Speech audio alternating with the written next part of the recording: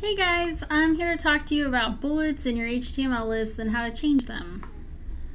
So I have an HTML document over here with a few different ordered lists and unordered lists, and I have classes attached to each one of them that changes the bullets from the default. So as a default on an ordered list, you can see over here that we just use regular numbers. So if you want to change that, there are a few different ways to do that. We have letters, so I'll go into my CSS, and you can see here I've used the list style property, and that's what we'll be using mostly for all of these changes, and change that to upper alpha. You can also change this by changing the list style to lower alpha, and this changes that to lowercase letters. Next, we have an ordered list that uses Roman numerals. We did this by changing the list style property to upper Roman. There is also lower Roman. Seems to be a theme here. The next list we have here has square bullets. This one's pretty simple, just list style square. The open bullets here use list style circle. If you want regular circles, you could do disc. For some of our projects, we're going to require that you have custom bullets. So this last list uses them, and we do that by changing the list style image property. So over here I have a bullet image, just a little one,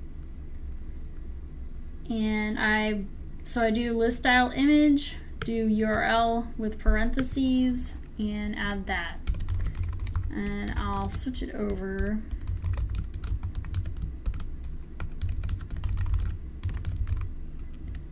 Bullet red, so you can see this red bullet as well. Sometimes the bullets are a little off center. What you could do is actually edit your bullet image so that it has more space on the top to fix this.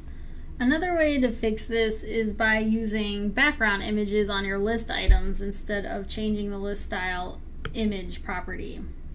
So I'm going to show you how to do that. Slightly more complicated, but you can get a lot more control. So first I'm going to remove the list style from my list. And then I'm going to style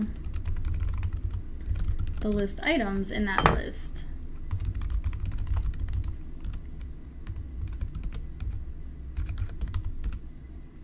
So we'll add the bullet red. Obviously we need to not have it repeat. We need to add some padding. So I'm going to add no padding to the top, right, bottom, but I will add padding to the left, and this pushes it away. You'll see that this list isn't really lined up with the others, and that's because all lists by default have some padding on the left. So I'm going to go back to the main style here and remove that. And then you can tweak this a bit to get these to line up with other bullets if you happen to have more than one. But you know, we could wiggle that around a little bit to get it to line up exactly. And that's about it. So if you have custom bullets that are kind of wonky and not really lining up with your text there, you can also use a background image instead. But the simplest way is to use this list style property. If you have any questions, email your instructor or send them a Blackboard message, or hit them up on the discussion board.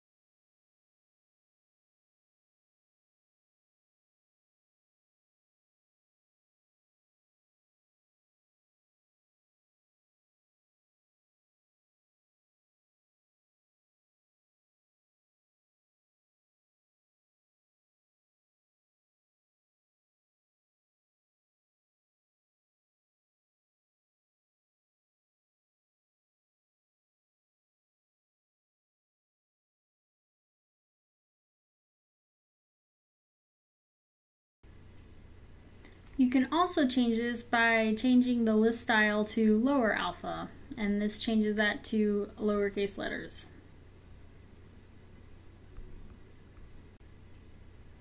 You can also change this by changing the list style to lower alpha, and this changes that to lowercase letters.